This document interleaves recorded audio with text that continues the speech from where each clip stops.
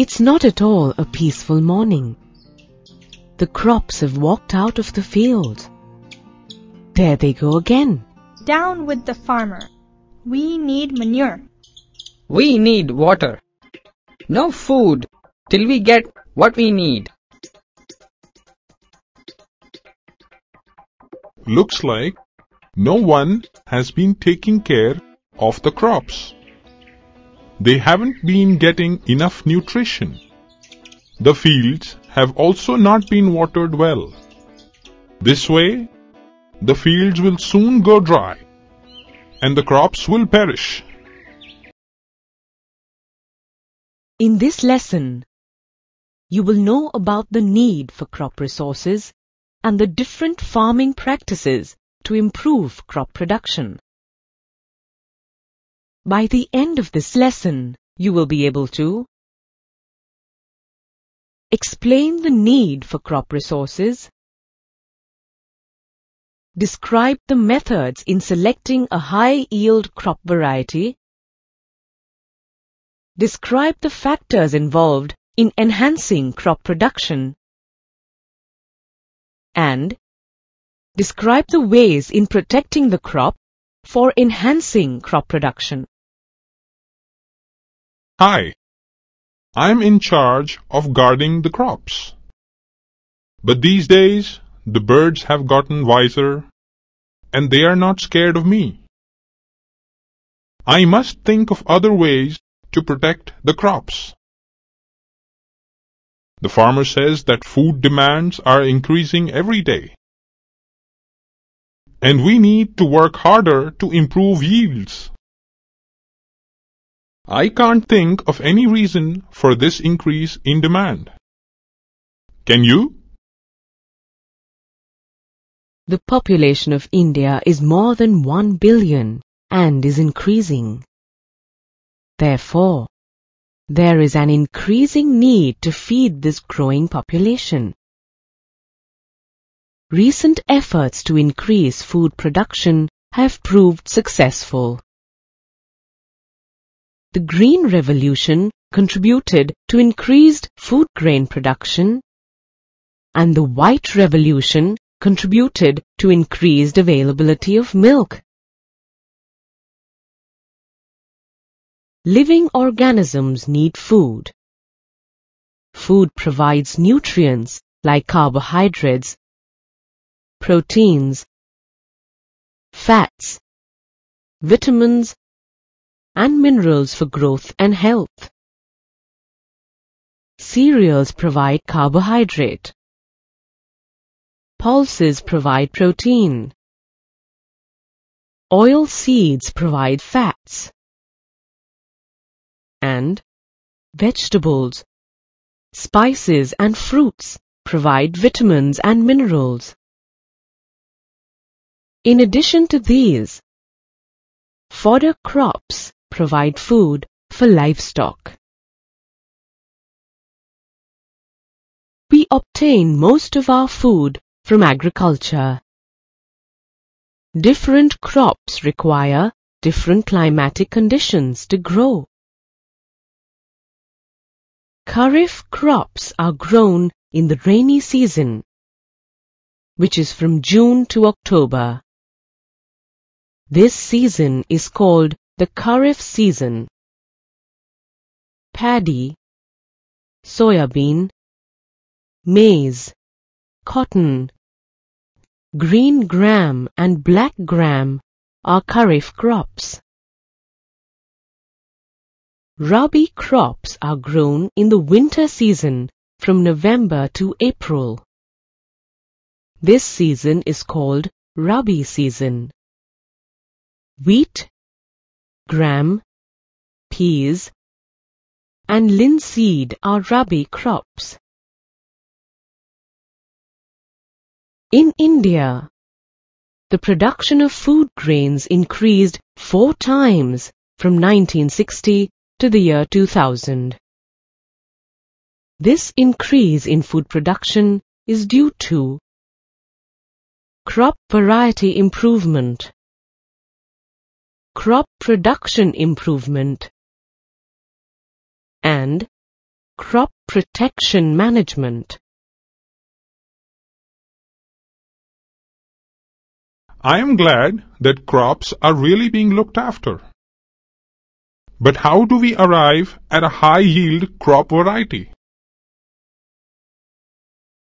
We find the high-yield crop by a process of selection. The criteria for the selection could be high yield, disease resistance, response to fertilizer, tolerance to climate, etc. Desirable traits are incorporated into the plant by the process of hybridization. In this process, genetically dissimilar plants are crossed. It is one of the methods for crop variety improvement. Hybridization happens by cross-breeding genetically different plants. This crossing may be between two different varieties, known as intervarietal crossing, between two different genera, known as intergeneric crossing, or between two different species, known as interspecific crossing. Another way of improving crop yield is by introducing the desirable genes into the crop plant. This results in genetically modified crop plants that are able to survive in a drought and waterlogged conditions. Now I get it. Since crop yield is related to weather, soil quality, and availability of water, crop varieties that can grow in different conditions are developed. Now let us look at the reasons why crop variety improvement is done. The primary reason is to increase the yield of the crop. A second reason is to improve the quality of the crop products. For example, to improve the protein content in pulses, oil content in oil seeds, and preserving quality in fruits and vegetables.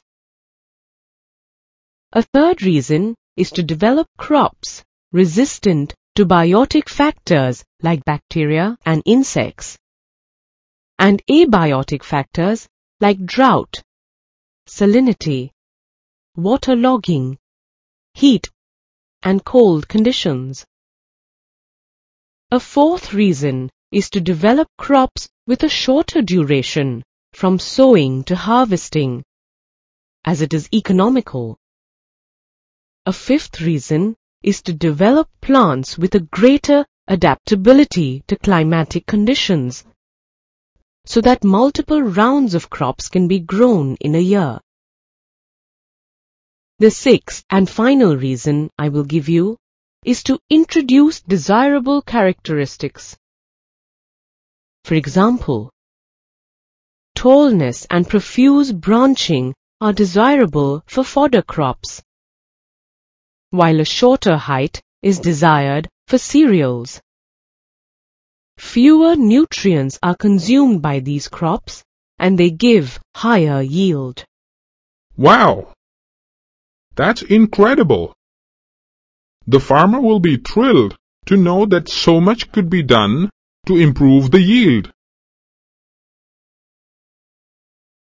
Crop production improvement is the protection of crops that are growing or have been harvested.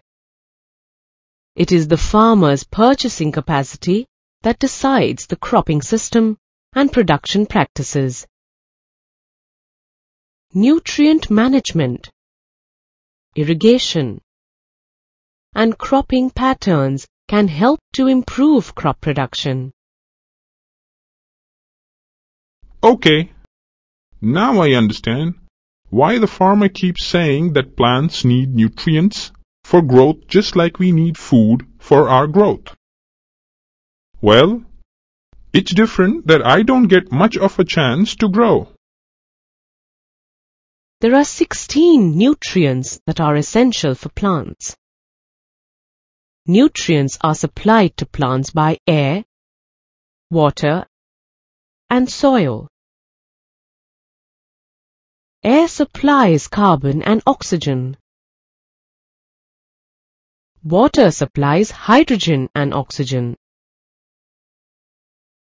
Soil supplies the rest of the 13 nutrients to the plants. Among these 13 nutrients, 6 nutrients such as nitrogen, phosphorus, potassium, calcium, magnesium, and sulfur are required in large quantities. These are called macronutrients. The other 7 nutrients, such as iron, manganese, boron, zinc, copper, molybdenum, and chlorine, are used by plants in smaller quantities. These are called micronutrients.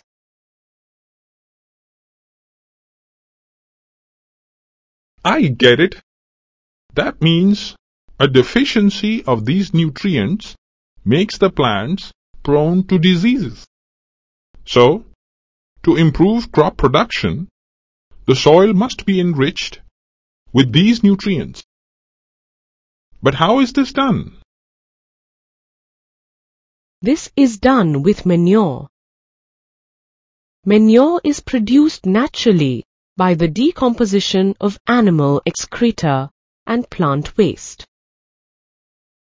Manure contains organic matter and thus increases soil fertility.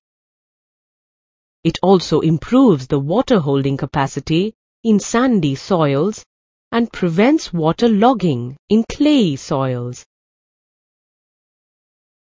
Based on the kind of biological waste, manure is classified as compost, vermicompost, and green manure. Let's focus on compost first. Compost is prepared by decomposing farm waste like livestock excreta, vegetable waste, domestic and sewage waste in pits. This process is called composting. Compost is also prepared by using earthworms to fasten the decomposition of plant and animal wastes. This is called vermicompost. Before sowing crop seeds, plants like sunhemp are grown and ploughed into the soil. These green plants enrich the soil with nitrogen and phosphorus. This is called green manure. Apart from natural manure, fertilizers are also used to improve crop production. Fertilizers supply nitrogen, phosphorus, and potassium to the plants. But I have seen that the continuous use of fertilizers kills useful microorganisms and even destroys soil fertility. What about that? That is why the chemical fertilizers are being replaced with biofertilizers. These are some biological agents used in organic farming. Blue-green algae are used to prepare biofertilizer. And neem leaves or turmeric are used in grain storage as biopesticides. Uses of biofertilizers are emphasized to maintain soil fertility. Wow! That was eye-opening information on natural and chemical nutrients. I must ask the farmer to use more biofertilizers from now on. Wonder what else can be done to improve production. Success of crops in most areas is dependent on timely monsoons and sufficient rainfall. To ensure that crops get water at the right stages of their growing season, more agricultural land needs to be brought under irrigation. What is irrigation? Irrigation is the artificial supply of water to the soil by different means such as wells, canals, rivers, and tanks. Let's take a closer look at the different methods of irrigation. Fields with no source of river water are irrigated with water from the wells. Wells are of two types, namely dug wells and tube wells. In a dug well, water is collected from the water-bearing strata. Tube wells can tap water from the deeper strata. Water is lifted from tube wells by pumps. Canals receive water from reservoirs or rivers. The main canal is divided into branched canals to irrigate the fields. In areas where the canal flow is insufficient due to inadequate reservoir release, another method known as river lift systems is used. In this method, water is directly drawn from the rivers. Here are some tanks. Tanks are small reservoirs which store runoff water. Recent attempts to increase the availability of water involve rainwater harvesting.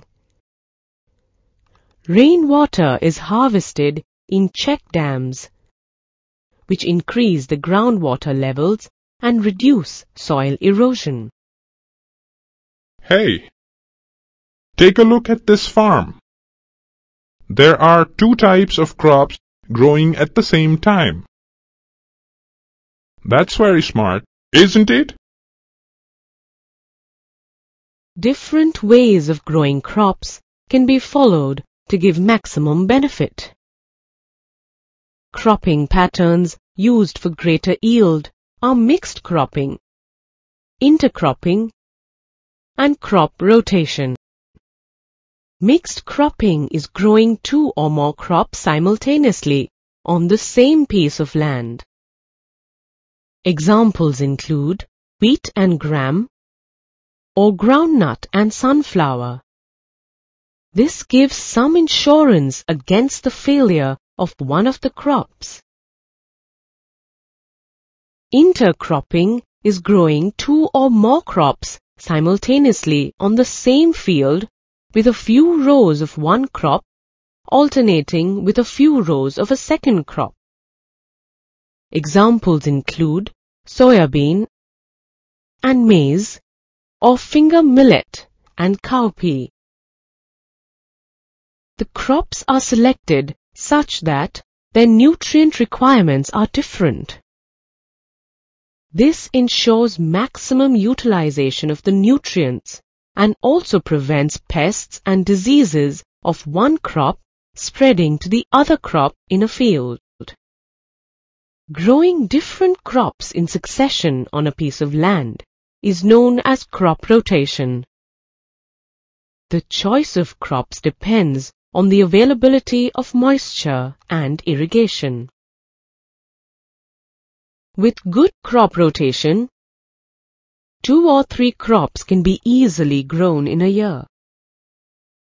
Examples include cereals alternating with legumes, soybean alternating with maize.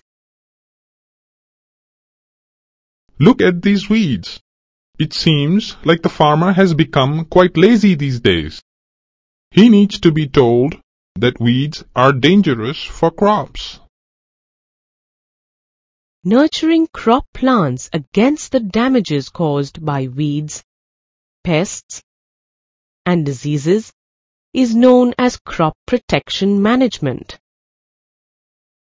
Weeds like xanthium, parthenium, and Cyperinus rotundus are unwanted plants in the crop field. They compete with the crop plants for food, space, and light, and finally reduce crop growth. Weeds can be removed by spraying herbicides or by mechanically removing them. Timely sowing of crops, intercropping, and crop rotation effectively control weeds. The use of resistant varieties and summer ploughing also destroys weeds. Oh no! What are these? Somebody help me! Please! These insects are called pests. They damage the crops. Generally, pests attack plants and reduce their yield. They cut the root, stem, and leaves, suck the cell sap, and bore into the stem and fruits. Pests can be controlled by using pesticides. Diseases in plants are caused by pathogens such as bacteria, fungi, and viruses, just like in humans. These pathogens are transmitted through soil, water, and air. They can be controlled by spraying insecticides and fungicides on crop plants. Where have all the crops gone? The crops have been harvested and the grains have been stored. But crops need protection during storage as well. Storage losses in crops are due to biotic factors like insects, rodents, fungi, mites, and bacteria. Abiotic factors like inappropriate moisture and temperatures in the storage place also damage crops. These factors lead to loss in weight and discoloration of the grains, which leads to poor marketability. Grains should be cleaned and properly dried, first in the sunlight and then in shade, before storage. Exposure to chemical fumes helps to kill pests. This process is called fumigation. If we follow all these steps, we will definitely reduce storage losses.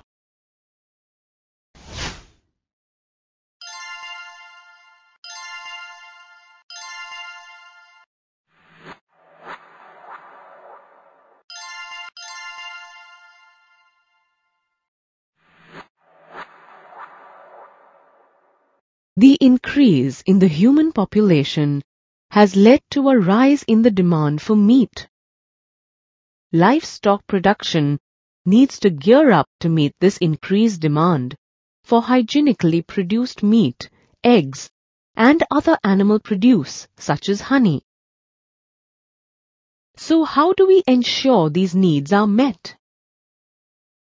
That's where animal husbandry comes in.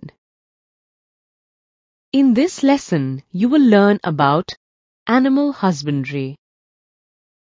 By the end of this lesson, you will be able to define animal husbandry, describe cattle farming, explain the management practices for rearing cattle, describe poultry farming, explain the significance of crossbreeding.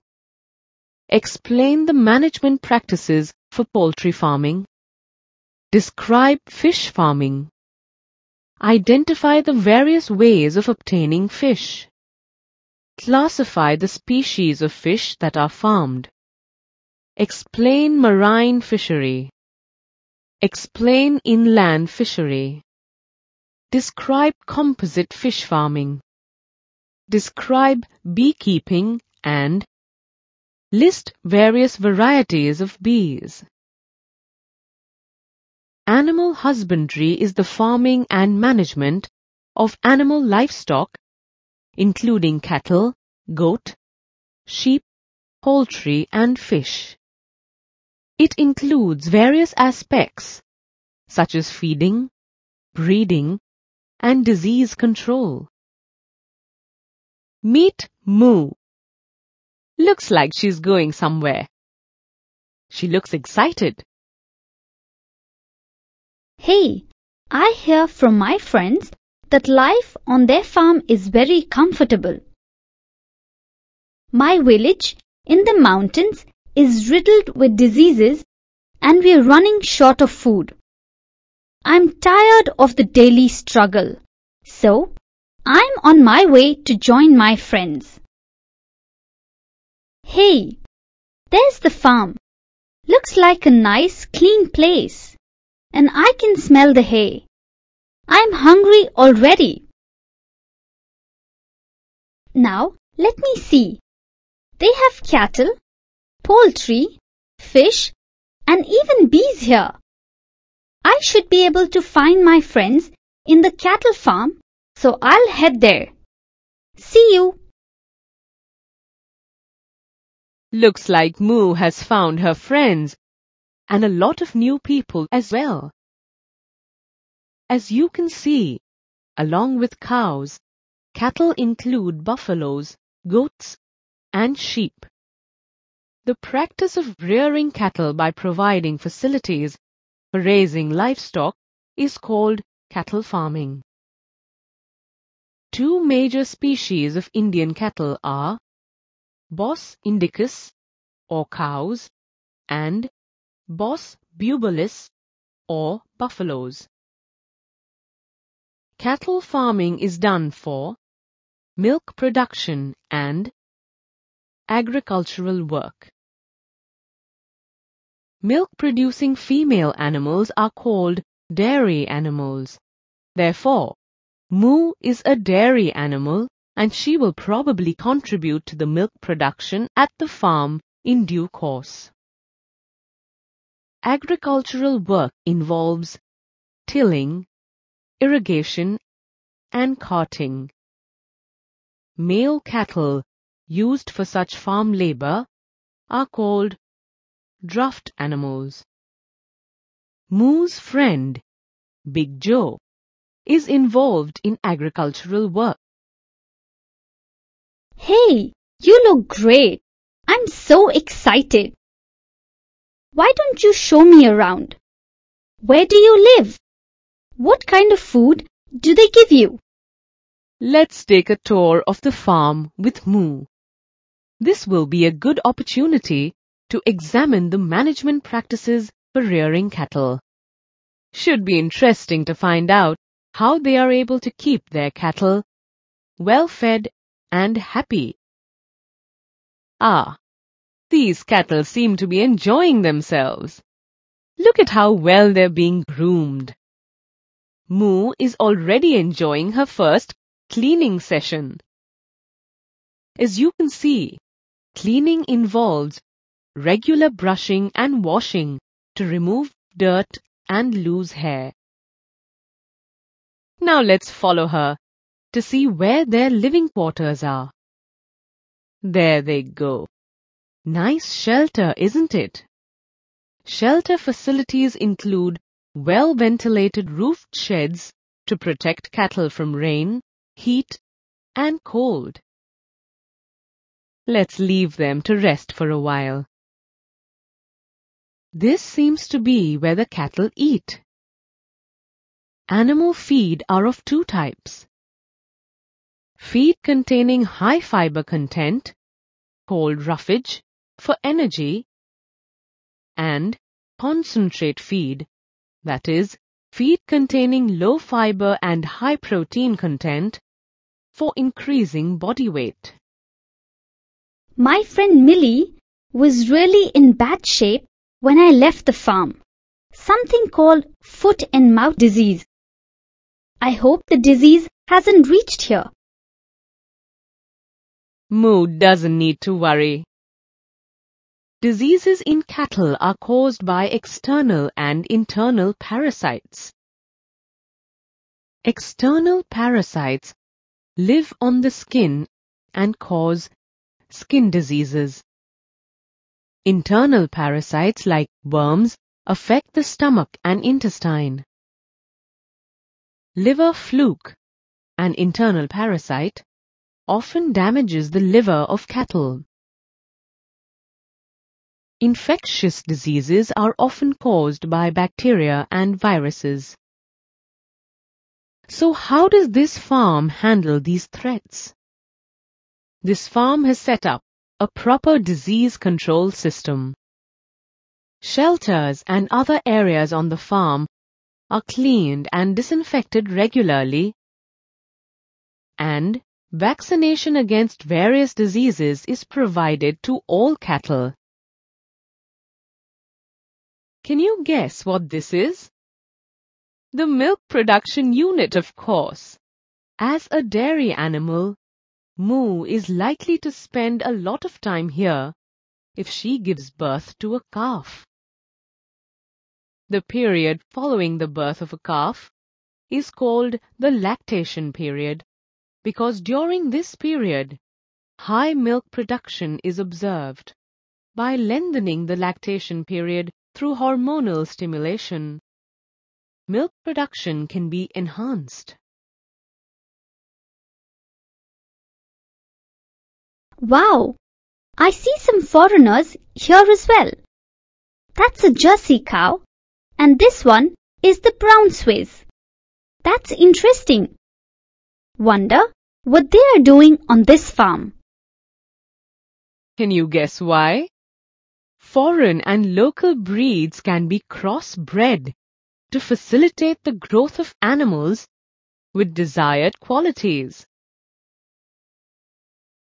For example, a Jersey cow has a long lactation period. On the other hand, a local breed like a red Sindhi cow displays a high resistance to diseases. Therefore, crossbreeding among Jersey and red Sindhi breeds might lead to a new breed with a long lactation period as well as a strong resistance to diseases. Hey, who lives in that area across the field? I see some hens. Moo is talking about the poultry farming section. Poultry farming is the practice of raising poultry for egg production and chicken meat. Typically, fowls, an improved poultry breed, are used for producing eggs and broilers are used for producing meat. Remember we spoke about crossbreeding in cattle farming? Crossbreeding is common in poultry as well. For example, an Indian breed, Asil, is often crossbred with a foreign breed, Leghorn, to develop new varieties with desirable traits. So what could such desirable traits be? To give you an idea, crossbreeding is done to develop dwarf broiler parents for commercial chick production, which ensures that the birds are ready to be used as meat within a very short period of time. Reduce the size of the fowls, which are egg-laying. Smaller birds consume less food and yield the same number of eggs as larger birds. Increase the number and quality of chicks. Lower maintenance requirements and enable the poultry to tolerate high temperatures during summer. Let's look at the management practices for poultry farming. Maintenance of temperature, which is optimum for the survival of poultry. Provision of hygienic housing conditions. Provision of a protein-rich diet with high levels of vitamin A and K. And the prevention and control of pests and diseases through proper sanitation, spraying of disinfectants, and vaccination. Sounds impressive. And what's that? Ah, the fish production unit. Yes. Those enclosures that look like tanks are used to produce fish for commercial purposes. This is also called fish farming or aquaculture. Fish is a cheap source of animal protein. Generally, fish production involves two main species of fish. Finned true fish such as katla and rohu, and shellfish such as prawns and mollusks. We obtain fish in two ways: capture fishing and culture fishing. Capture fishing involves obtaining fish from natural resources like seawater or freshwater, such as rivers and ponds. Culture fishing involves culturing the fish in small enclosures. Fishing is classified into two types depending upon the resources used for fishing: marine fishery and inland fishery. Fishing in saltwater regions like seas and oceans is called marine fisheries. Marine fishing resources include 7,500 kilometers of the Indian coastline. Marine fish are caught using fishing nets. Popular marine fish varieties include pomfret, mackerel, and tuna. Marine fish of high economic value are farmed in seawater, like bhetki and pearl spots. Shellfish, such as prawns, mussels, and oysters, are also farmed in seawater. Oysters are cultivated for the pearls they make. But I have heard that the stock of fish in the oceans is getting depleted. Unfortunately, that's true. But as the marine fish stock gets depleted, the demand for more fish can be met by culture fishing or mariculture. Mariculture involves culturing of fish in marine water. Another technique for capturing fish is by locating large schools of fish in the open sea using satellites and echo-sounders. Inland fisheries comprise freshwater regions like freshwater canals, ponds, rivers and reservoirs where fish are trapped or captured. Another rich source of fish are found in reservoirs where freshwater and seawater mix together. These regions are called estuaries. Interestingly, fish culture is sometimes combined with rice farming so that fish can be grown in the paddy fields. I wonder what kind of food they eat. Do all of them have similar feeding habits, like us cows? Feeding habits of fish can differ significantly. This makes it possible to do intensive fish farming of 5 or 6 fish species with different food habits in a single fish pond. This kind of fish farming is called composite fish farming. For example, consider the following combination. Katla, the surface feeders. Rohu, that feed in the middle zone of the pond. Mrigal and common carp, that are bottom feeders, and grass carp that feed on weeds. So, all of these species can coexist in a single pond without fighting with each other for food. This helps increase the yield of fish from the pond. However, one problem with such composite fish culture is that many of these fish breed only during the monsoons. Even if fish seed is collected from the natural habitat of a particular fish, it may be mixed with the eggs of other species of fish. So, a major problem in fish farming is the lack of availability of good quality seed or eggs. To overcome this problem, fish is bred in ponds by hormonal stimulation. Fish are injected with hormones that stimulate the production of eggs or seed. This ensures the supply of pure fish seed of desired quantities. Hey, stay away from those boxes, Moo. Why? What's in these boxes? They contain beehives.